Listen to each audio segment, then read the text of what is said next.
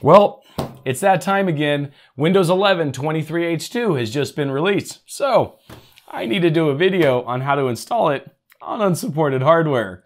So that's what we're going to do today. Stay tuned. So, in my ongoing protest against Windows 11 system requirements, we're doing yet another installment of installing Windows 11 on unsupported hardware. Each time I do one of these videos, I like to find a new way to achieve the same goal, which is installing Windows 11 on unsupported hardware.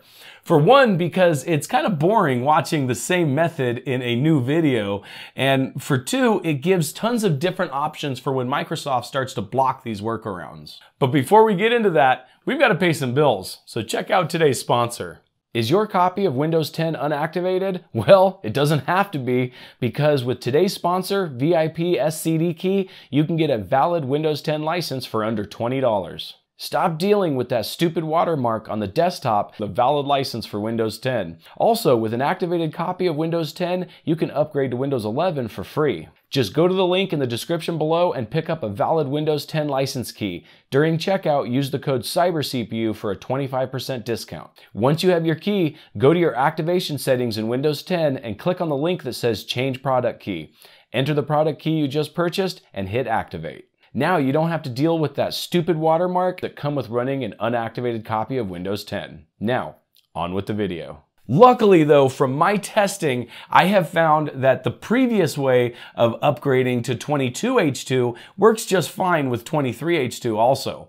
However, it would be pointless doing a video showing exactly the same process, so I found an even easier way to essentially do the same thing. However though, while I was preparing this potato here for that video, I had problems installing an update. I wanted the 22H2 on this system to be fully updated in order to do this video, and I had one update that just would not install.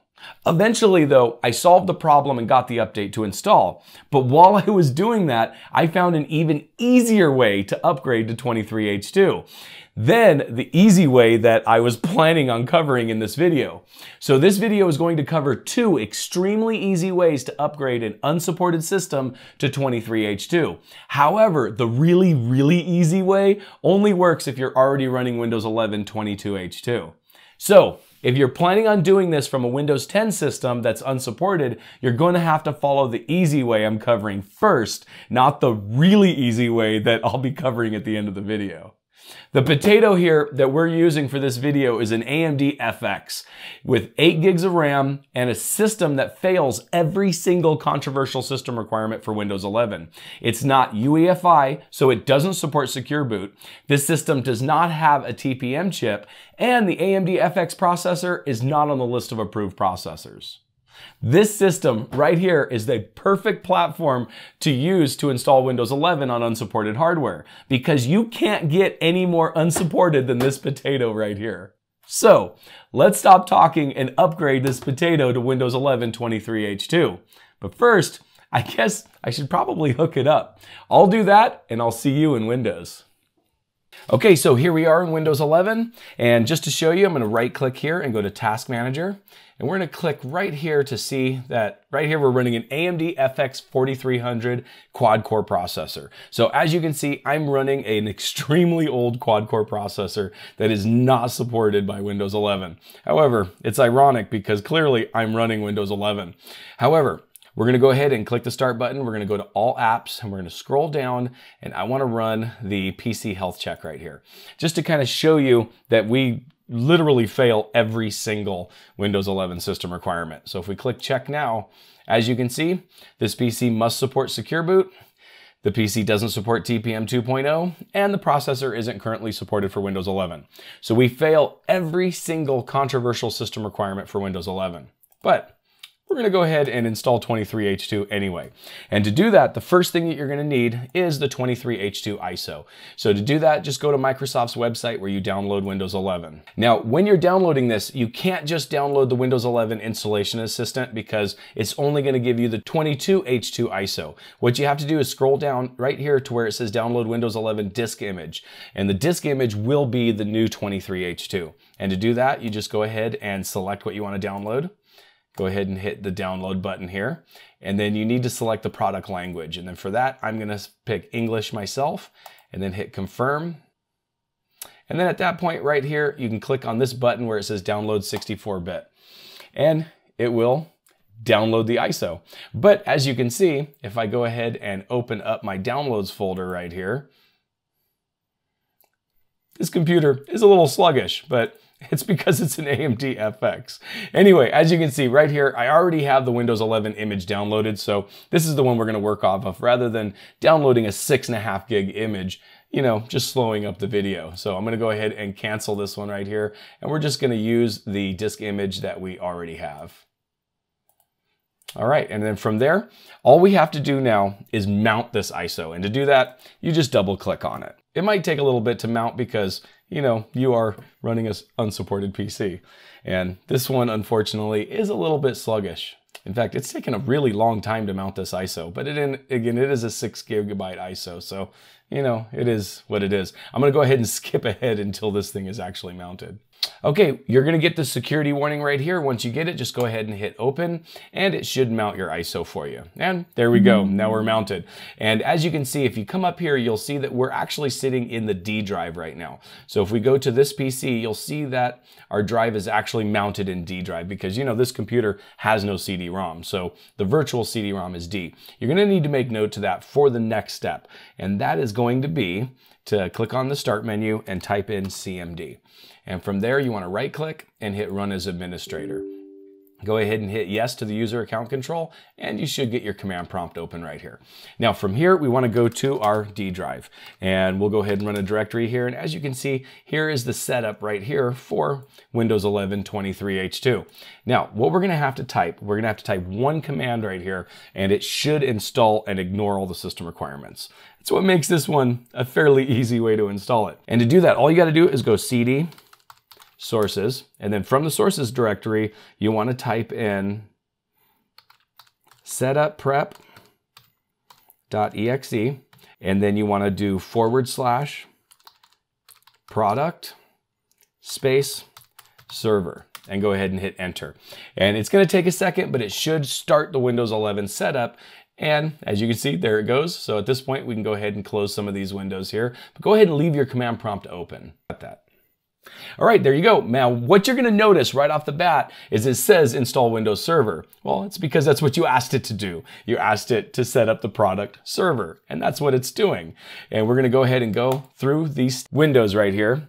Through the rest of the process, it should be essentially like it is installing Windows on any other device. So this is the point where you normally will run into trouble by running a unsupported PC because it's checking things, but clearly it finished. So now it gave us the license agreement. We can go ahead and hit accept. From here, we want to keep files and settings. Go ahead and hit next. And then it's going to go through and check for updates. And this might take a minute to check for updates, but depending on the speed of your internet connection, it might not be too bad. But I'm going to go ahead and skip ahead until all the updates are checked for. Okay, now it's to the next step right here, making sure you're ready to install. This might take another second too.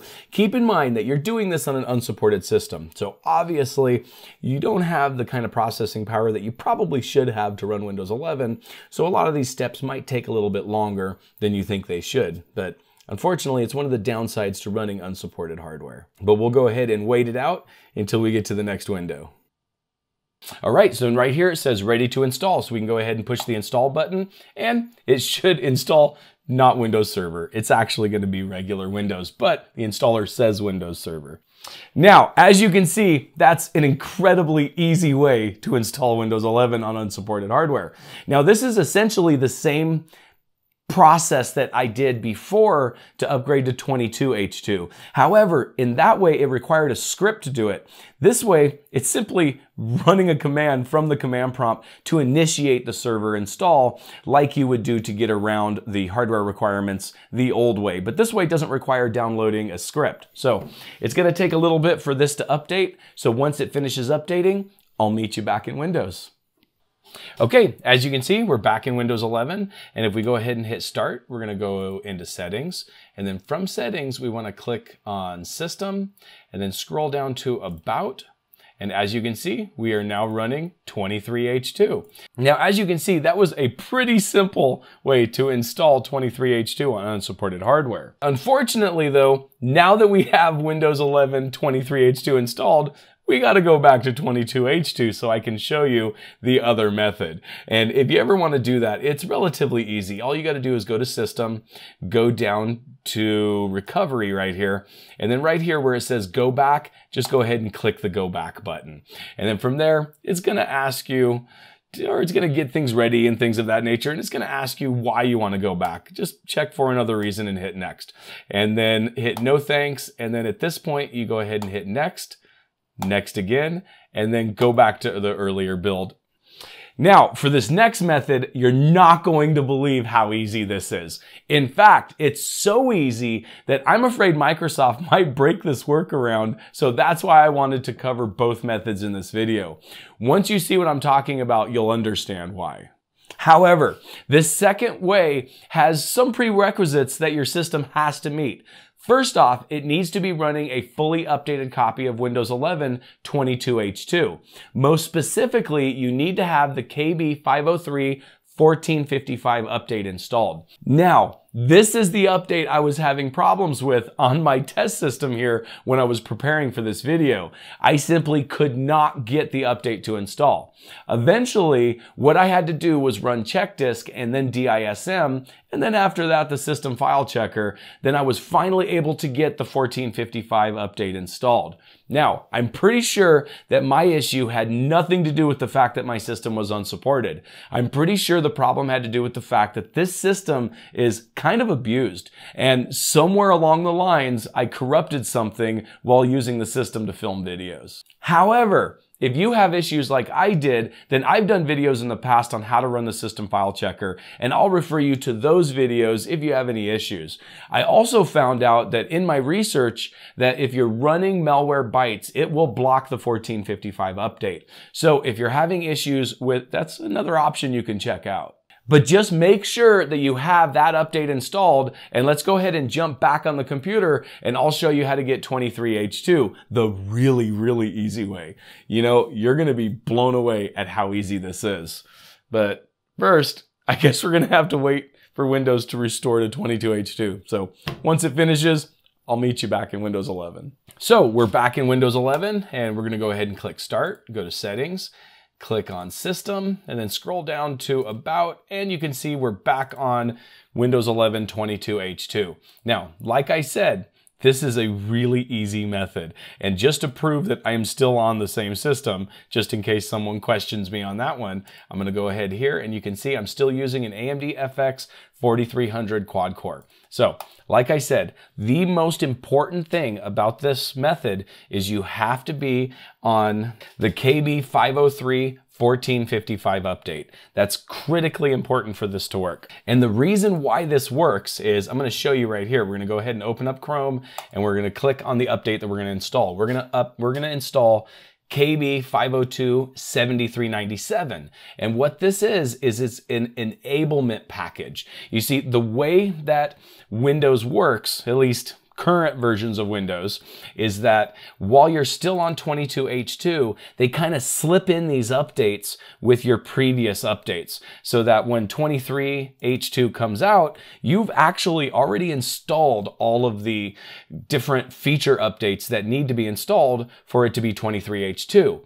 However, they're simply switched off. And in order to switch them on, we're going to install KB 502 7397, which is the enablement package right here. And to do that, unfortunately, all I have is a direct link to the enablement package itself. I couldn't find another link from an official Microsoft site. However, this is a direct link from Microsoft's update servers. It's their update catalog right here. So all you got to do is I'm going to go ahead and leave a link to this update in the description below. You click on that and it'll simply download this one. And it's only 179 kilobytes. It's an extremely tiny update. So it shouldn't take any time at all for you to download it. And once it's downloaded, all you're going to have to do is go into your downloads folder. So we're going to go ahead and close this and open our downloads folder. And as you can see, we have KB 502 7397. And we're simply going to install it. Nothing special, no other things that we have to do, just simply install this update. So we're gonna go ahead and hit yes. It's gonna install it. And like I said, this is only a couple kilobytes, so it's not gonna take very long to install. So once it installs, we're gonna go ahead and push the restart button and restart Windows.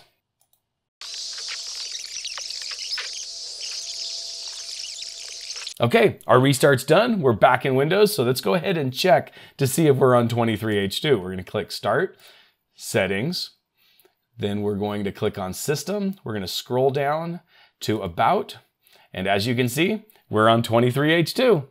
So there you go. You're now running Windows 11 23H2 on unsupported hardware. I have to admit though that this old potato is getting pretty slow on Windows 11. So it might be worth looking into upgrading your hardware soon if your system is as old as mine. Also, I heard some rumors that Microsoft may be planning on blocking a lot of these methods on running Windows 11 on unsupported hardware. There's currently a beta build of Windows 11 that will not install using any of these methods. Now, of course, that's a beta build, and it doesn't necessarily mean that Microsoft's going to implement this in later builds of Windows 11, but it does mean that Microsoft has been working on blocking these workarounds. Maybe they'll implement these blocks and maybe they won't. But if they do, I guarantee you that I will do everything that I can to find a way around installing Windows on unsupported hardware. But in the meantime, check out my latest video on testing Windows 11 gaming performance. It's getting pretty good and starting to become a pretty good rival against Windows 10. As always, you guys have a great day.